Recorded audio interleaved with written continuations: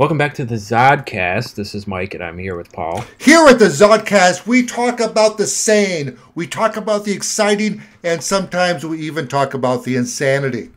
Mike, what are we talking about today?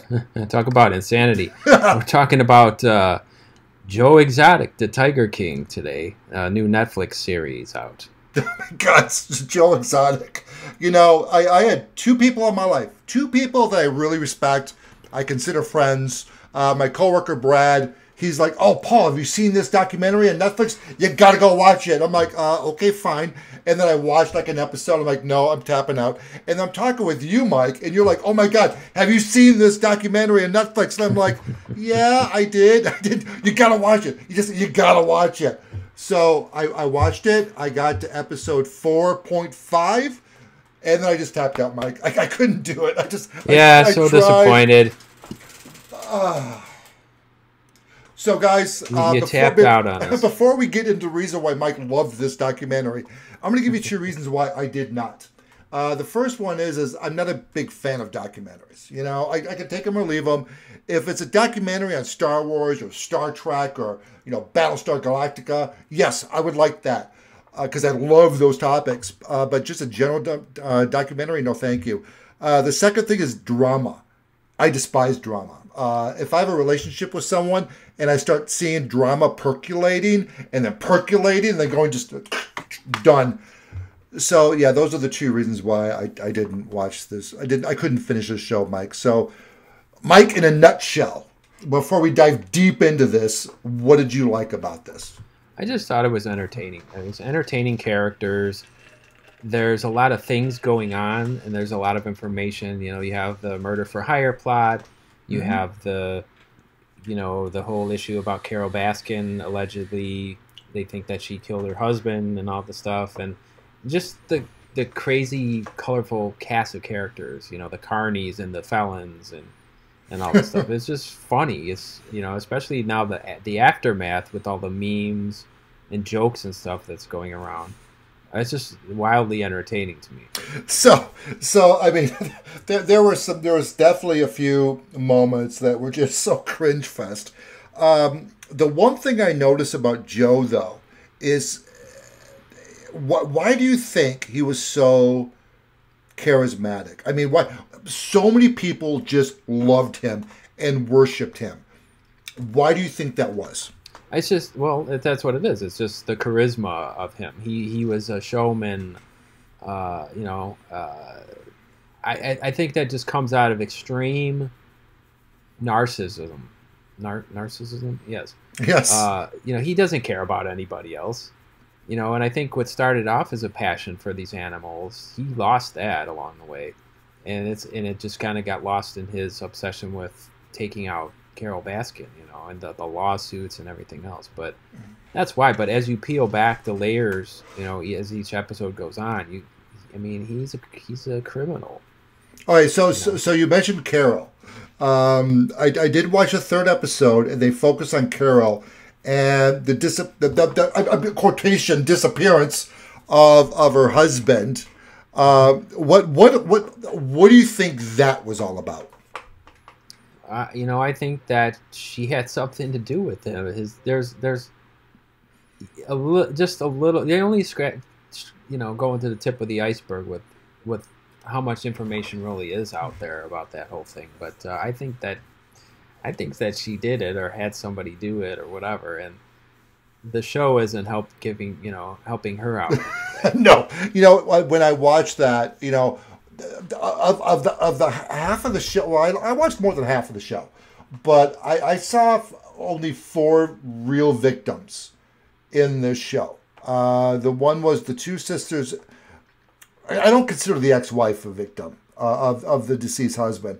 So let me repeat 3. The 2 sisters and that one woman that lost her arm. What are your thoughts on the sisters or the daughters of the deceased husband? Do you think they have a legal claim to Carol? Well, technically not because of the paperwork. They are victims, and that Carol was vicious towards that family. She took everything. They ended up with like 10%. 10%. 10%. So yeah, they're victims, and Carol is ruthless in that regard.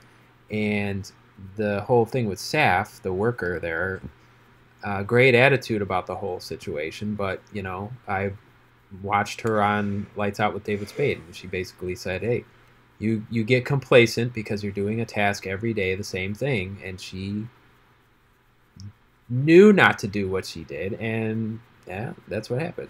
Now, granted, Joe pretty much has nothing. I mean, he's rotting in prison right now. If he wasn't rotting in prison, do you think that she would have a legal fight towards him for compensation for losing her arm? Who, Saf? No. In terms of her, she wouldn't do that. No, she loves him. Yeah, she would not do that. Now, does she? I would say yeah. But if Joe were to fight her on it, and you stuck your arm in the cage and you know not to do that. Yeah. So let's move on to Joe and his husbands. Oh my God. Who are straight males. Straight males. I'm watching the wedding, and I'm like, this is cringier than watching all those celebrities sing "I Can Only Imagine" or sing "I Can Imagine." It was oh my God, it was so bad, so bad. How did that happen, Mike? How did that happen? Well, these are these are people that have nowhere else to go.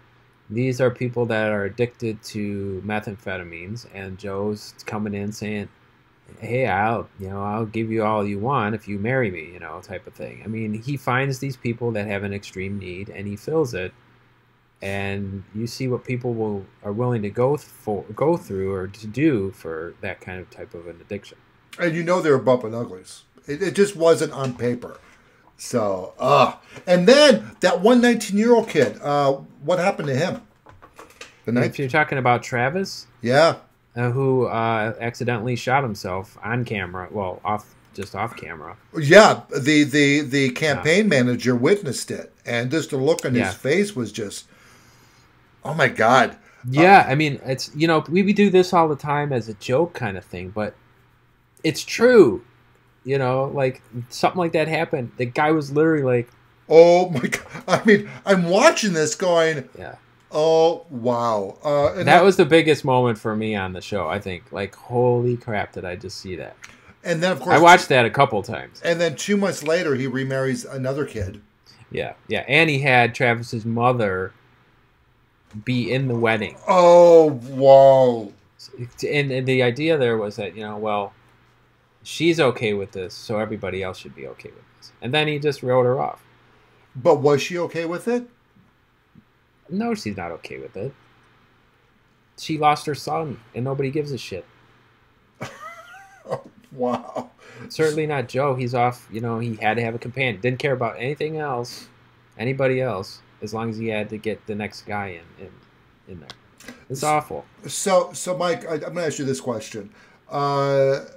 So Carol has all this drama with the disappearance of her husband. We have Crazy Joe with all the psychoticness in his life. Why on earth would they? There's this other dude in South Carolina, which he's crazy as crazy with his own cult. Why would they be willing to be part of this documentary? Well, again, I think it just goes into how it was sold to them in the first place. Whatever the producers had to say to them to get them to agree to it, and they did. And, you start off with an idea, and then over 5 years, it's going to end up somewhere else. Oh, so this took 5 years to make? Yes. Oh. I think that the world is a darker place because of this documentary. to be honest with you, yeah, it surely is. There are images that I will never unsee, ever. And just guys, to give you an example, I mean, this just came out like what, about 3 or 4 days ago? It just started popping up. There are several Tiger King private groups on Facebook that have hundreds of thousands of people in these groups. You know, normally when we see a cult following, it takes 5, 10, 20 years later. We have a cult following within 3 days of this show. We need to start our own Tiger King meme channel. Sorry, Mike, we're late to the game on that one. And you'd be, I mean, I did post that Baby Yoda Tiger Joe meme today on our Facebook page. Pop Culture Explosion on Facebook. Thank you very much. So, Mike, final thoughts on this travesty of humanity. The final thought is I will watch it again, and I will be making a Tiger King meme video, so watch for that. Oh, I'm so super excited. I'm looking forward to watching it again. Okay, good. I'm hoping this is the last time I talk about Tiger Joe or Tiger King, whatever. Joe Exotic, Tiger King, whatever. I hope this is our last conversation about this topic. So guys, if you enjoyed this Zod Cast, smash that like button. What are your thoughts? Because trust me, you guys have thoughts on this, so I want them in the comment section below. And for future content, please subscribe. So Mike, with that being said, peace out. Peace out.